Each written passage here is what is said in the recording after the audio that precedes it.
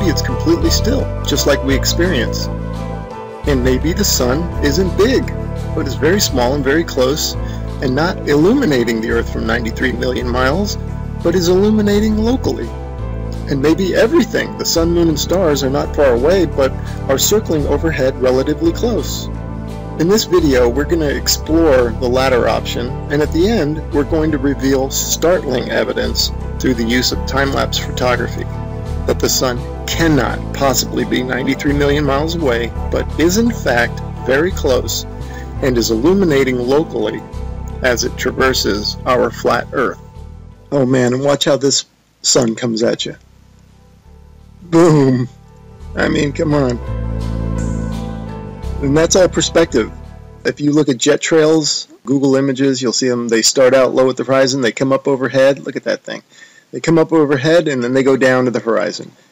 Perfectly explains what the sun would do. Here it is going overhead. I love time lapse. And look at this. You can't go out and look at the sun. You can't see this stuff, except that it's on, time lapse like this. It's incredible. Now watch this thing.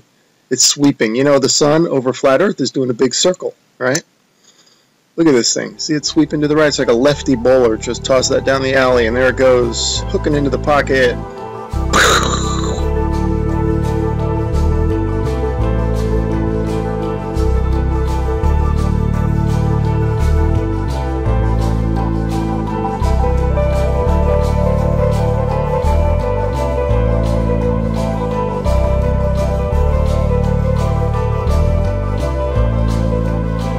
See how the clouds angle down to the horizon.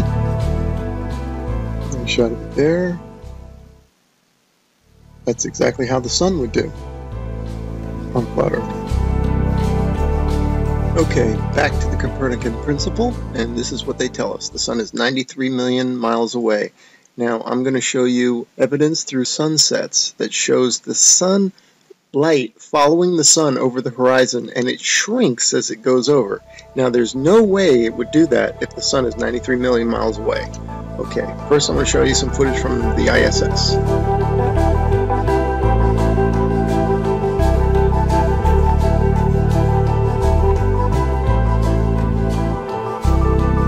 Okay, now watch this animation. Watch this sunset. Now this is exactly, if they came to me and said do an animation, this is how I would do it if the sun were 93 million miles away. Just like that. Have the whole horizon fade evenly. But that's not what we see.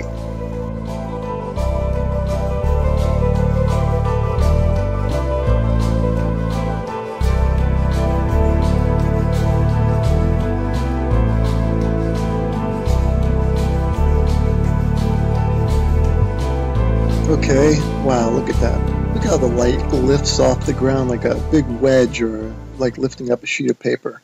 That's incredible footage. Definitely the light's following the sun, right? Okay, next I'm going to show you how a sun that is circling over the Earth, that creates the horizontal aspect of the sun. If you combine that with perspective, which creates the up and down of the sun, the rising and the setting, you get the 23.5 degree tilt that they talk about. It's nothing but perspective and the circling the sun.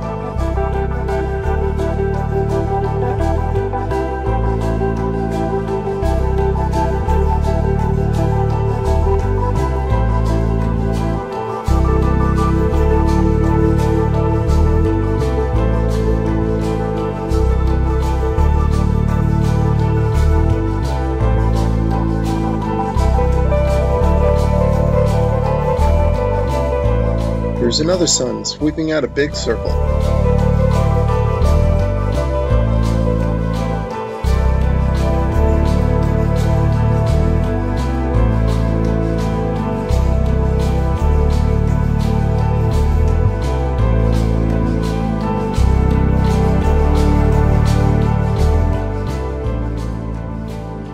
Okay, here's a phenomenon that you might be wondering, how in the heck do you explain this on a flat Earth? Well, this footage is taken from Alaska during the summer, and the sun does look like it's going up and down. The reason it's doing that is that this town in Alaska is not in the center of the sun's circular circuit. In other words, the sun is making a big circle, and the town is not in the center of that circle. So the sun will be closer and further from the viewer with the camera. That will cause it to go higher and lower, and also maybe even bigger and smaller.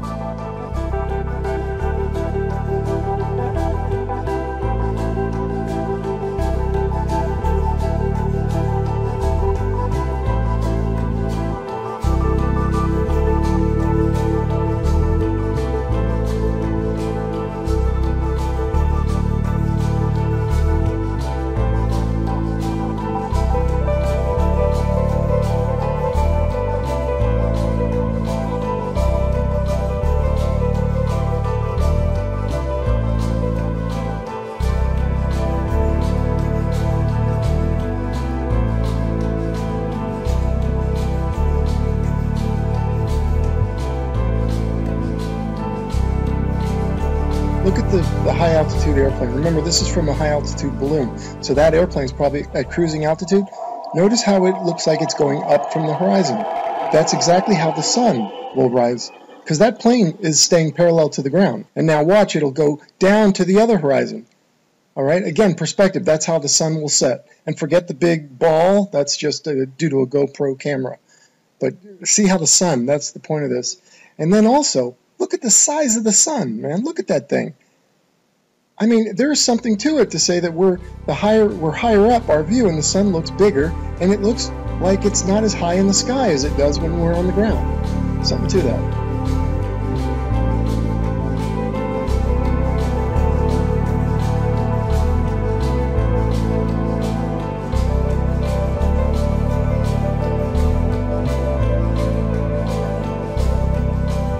Let's explore this notion a bit further, that the sun looks bigger when filmed from higher up. The next 3 slides, I'm going to do a comparison, a side by side. The one on the left, the camera is above the clouds. The camera on the right is ground level.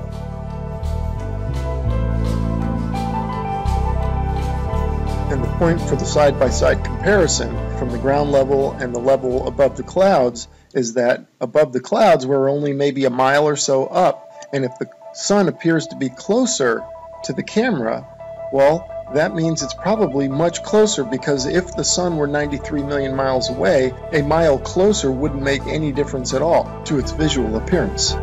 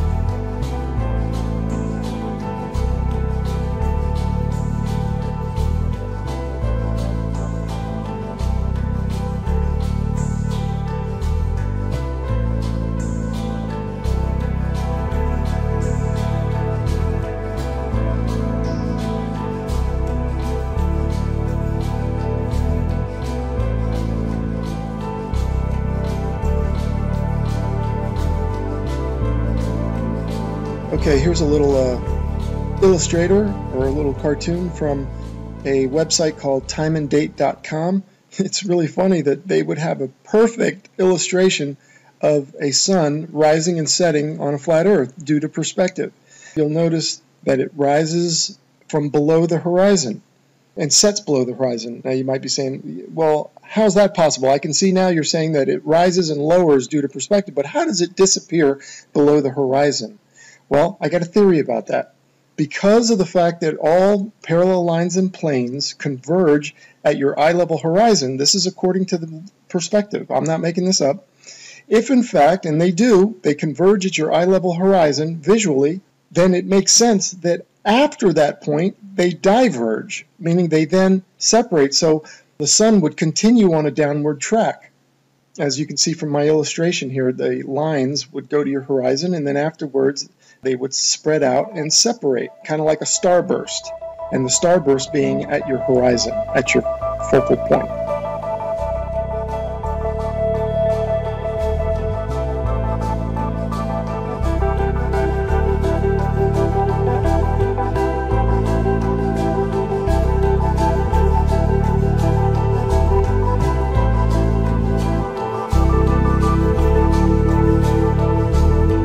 Anyway, without further ado, we're going to start talking about, and I'm going to start showing you the time lapse of the sunsets that I'm talking about that clearly show the sun is close and illuminating locally. Here we go. All right, and here are a couple of time-lapse sunsets, and just like the sunrises at the beginning of this video where you could see the sun coming at you, not maintaining any 93 million mile distance, here you can also see the sun moving away, and it's clearly not due to the rotation of the Earth and a sun that's maintaining 93 million miles away, but the sun is moving over the Earth and moving away from you.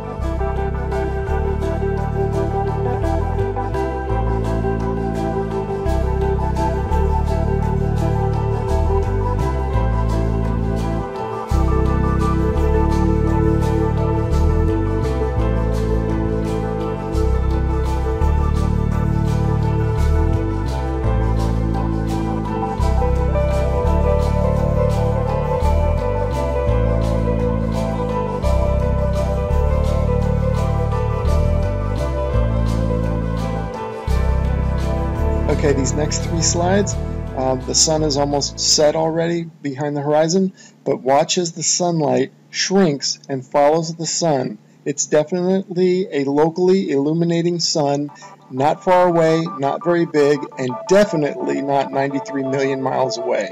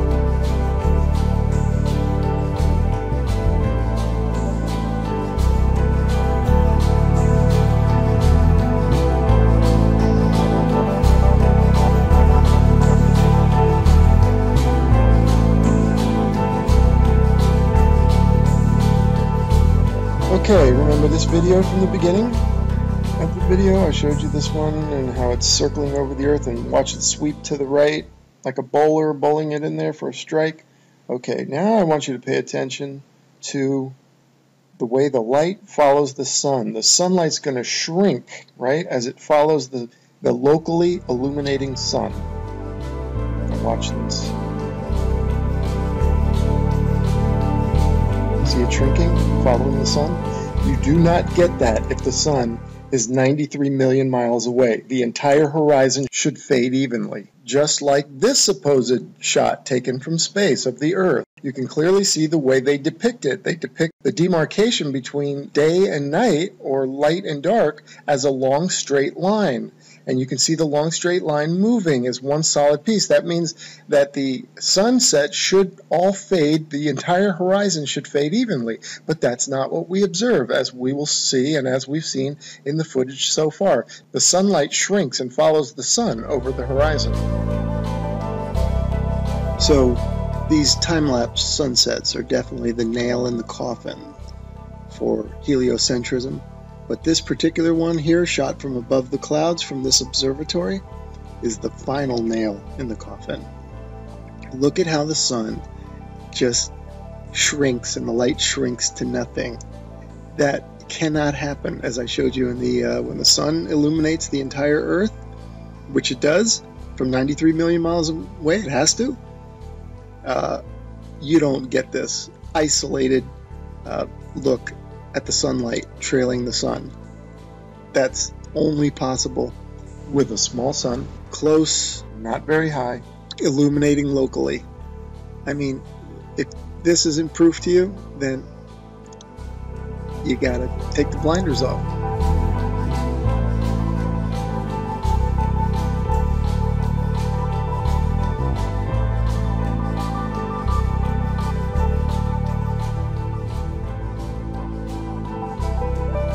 Okay, and finally I want to show you some examples of local illumination, or a city in the background.